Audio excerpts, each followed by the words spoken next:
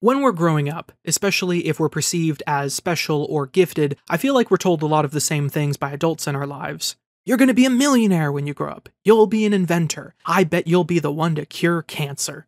Obviously, they're trying to get us excited about stepping into the future, and in doing so, we'll be hyperbolic. That said, these things are not just conditioning us to look forward to the future, but also condition us to narrow our focus to goals of vanity. Even if you were such a person at the time, I doubt it's common that we're told, "You're going to be so kind when you grow up." It's not exactly a shocking revelation that so early during our entry into the world that we're conditioned towards its principles and ways of thinking. In this case, temporary things like money, wits, and capability. It's a sobering thought to remember that you will not have your youth forever, nor your health, your smarts, or your money. This is not to say that you shouldn't strive to be someone who's healthy, smart, or well-to-do, but that these are qualities you shouldn't rely on as a permanent pillar that holds up who you are. I think many people who have an existential crisis late into their lives do so because they lean too much on one or more of these temporary qualities.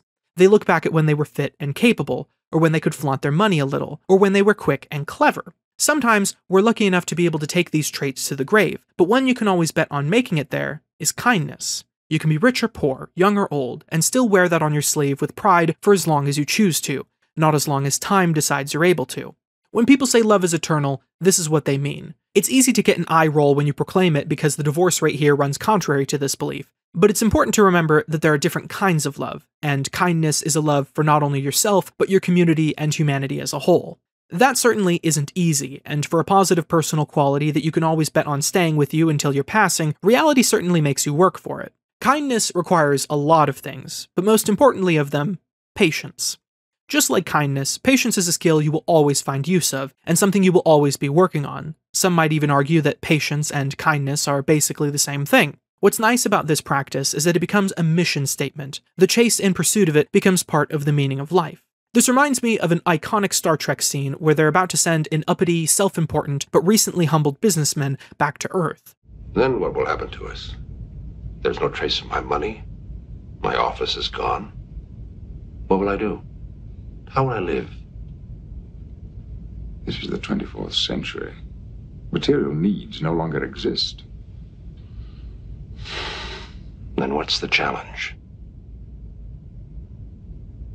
The challenge, Mr. Offenhouse, is to improve yourself, to enrich yourself.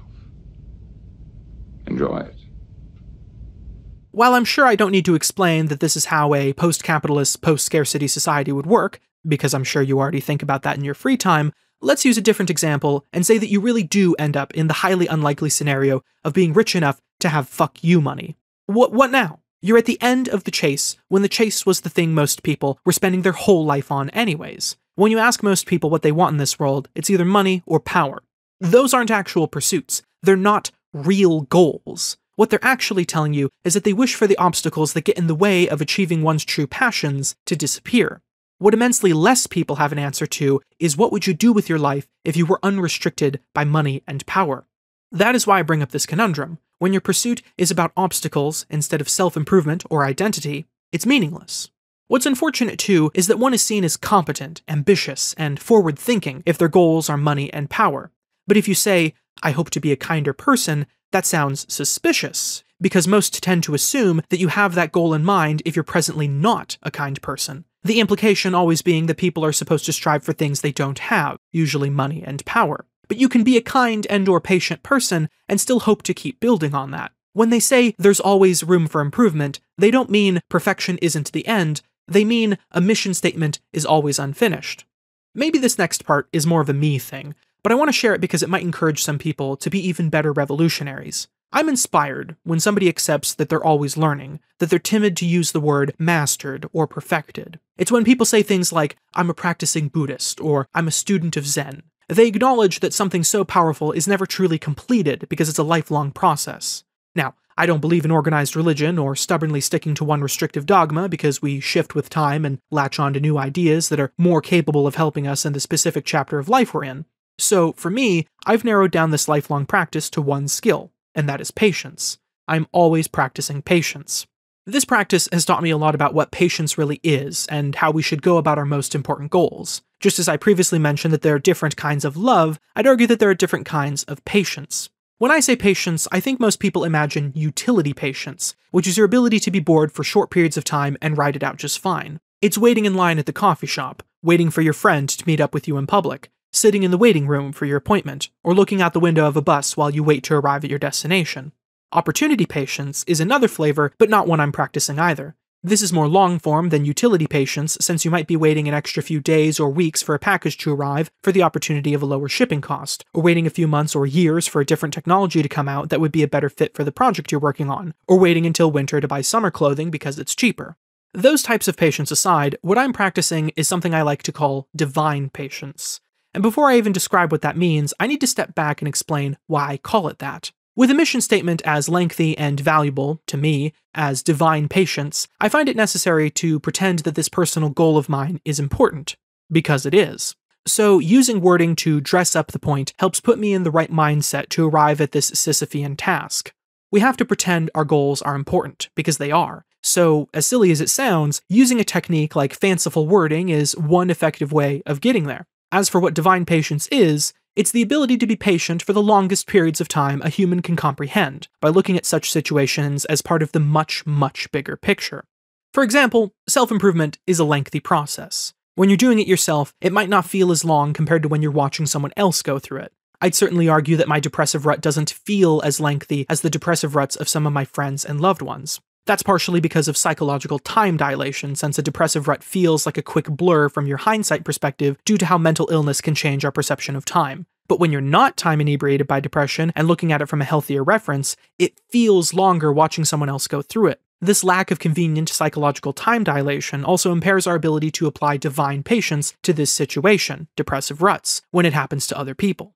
You'll feel as if they don't want to listen to your advice, swat away any mention of a possible way to improve their situation, and just genuinely don't want to make an effort to get better because they'd rather hopelessly lie down and rot.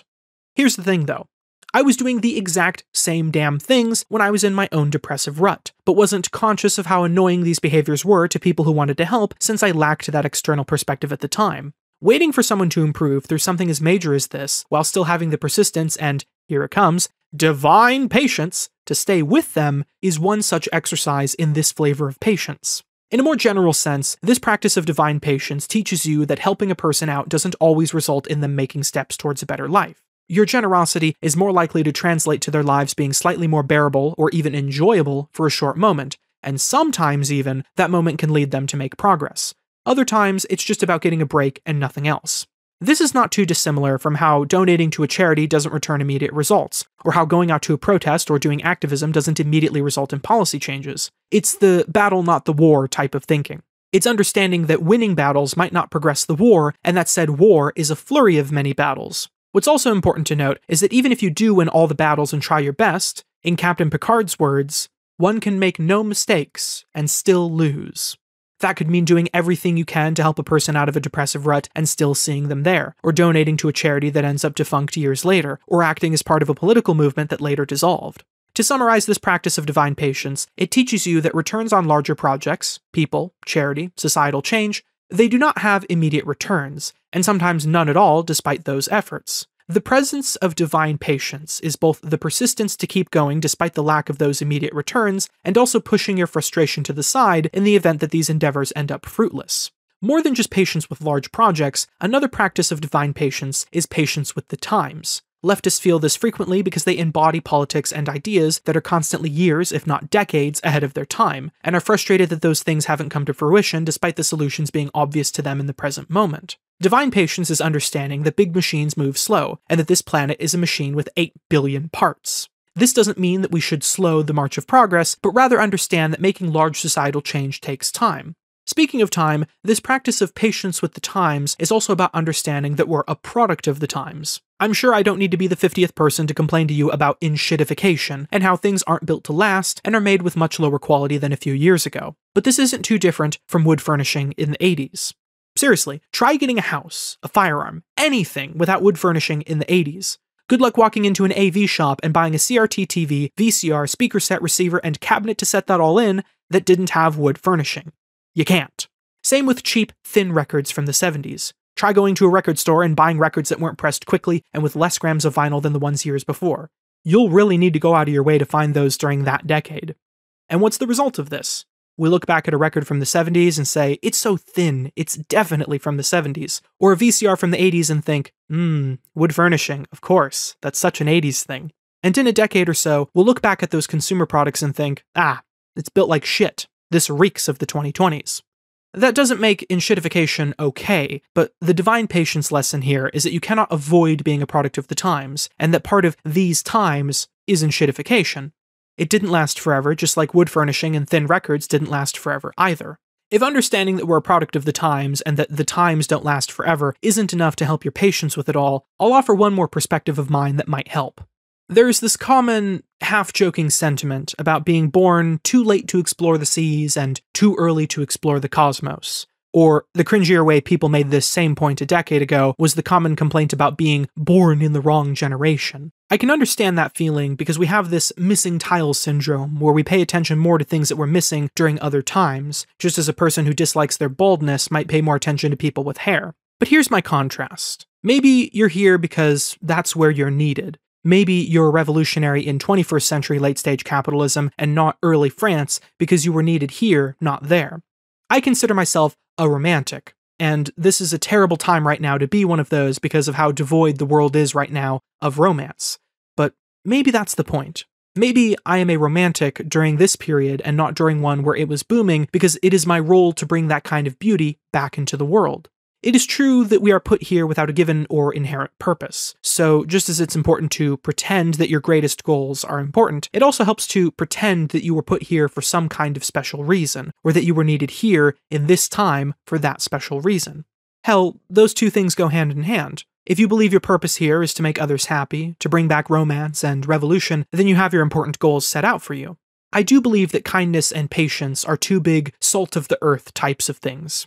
Even when we feel like we don't know what to do, or are dizzied by an overwhelming and dramatic world, we always have kindness and patience. It is rock solid, and it is there for us, and we can keep it close to our chest for as long as we please. Ironically, they are good grounding principles for those who wish to reach for the stars. The future's utopia is only limited by how much kindness and patience we hold with us as we approach it.